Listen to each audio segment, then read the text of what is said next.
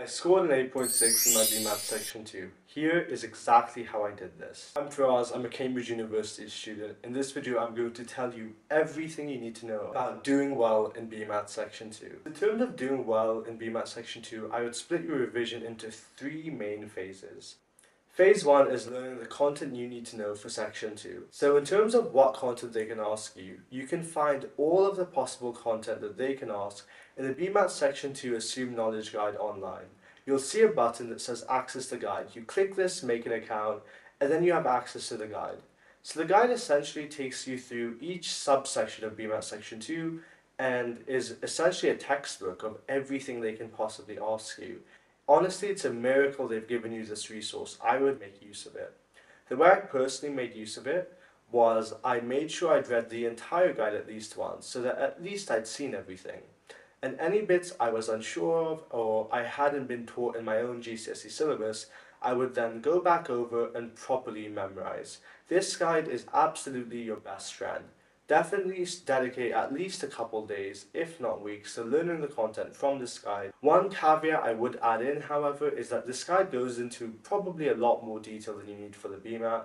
So have a look at BMAT questions and just kind of judge the amount of depth you actually need to go into. Because obviously the BMAT's multiple choice. You're not writing down your own answers. You don't need to know absolutely everything. For a lot of it, you can just know the gist and get away with it and still get a really high score. Now, phase 2 of your BMAT preparation for Section 2 should be learning the exam technique you need to use. So BMAT Section 2 consists of 7 chemistry, physics and biology questions, as well as 6 maths questions. Of these, the maths questions are by far the hardest. What you need to do is you need to learn the specific exam techniques that you need to use for each question type. I'll give you a quick example.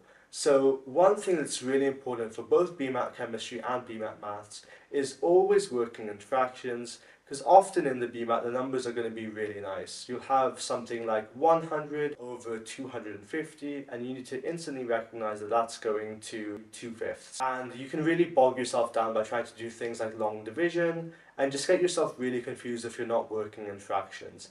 A lot of the BMAT is just knowing these small exam techniques, and that's why me and my friend Hamzah have created the Sigma Med online BMAT video course.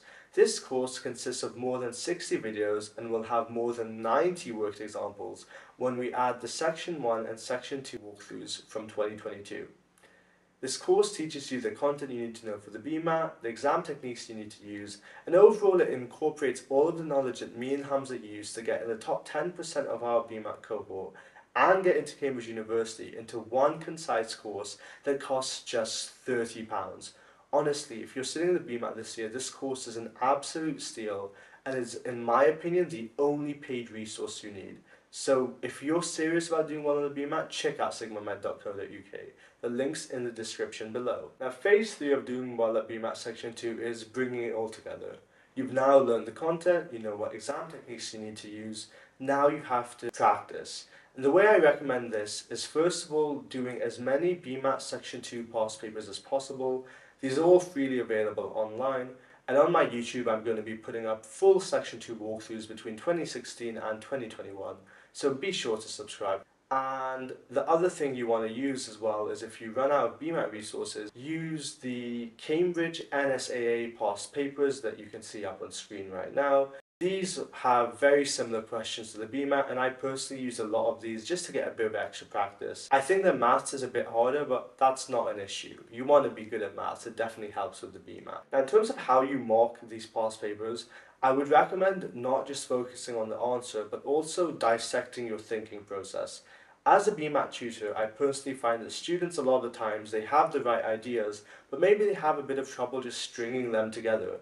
So I recommend doing is, when you get a question wrong, dissect your thought process. Look at where you went wrong and think, how can I change my thinking next time? So for example, if you are doing an algebra question and you find your working get way too complicated, you should train yourself to first of all simplify before doing anything else. So I think this is the real way you should use BMAT Section 2 practice. Don't focus on your marks, focus more on your thinking process and correcting that. Because a lot of the BMAT Section 2 is just having the right thinking processes and going in the right direction. And from there, just multiple choice, and you select the correct option from the gist of the answer you get. There you have it. That is my guide to doing well in BMAT Section 2. Those are the techniques and tips that I use to score in the top less than 0.5% of the entire nation. I hope you guys find this video helpful, and if you're applying to Oxbridge or applying to medicine this year, subscribe to my channel because I've got tons more stuff coming out for you guys. Thank you for watching.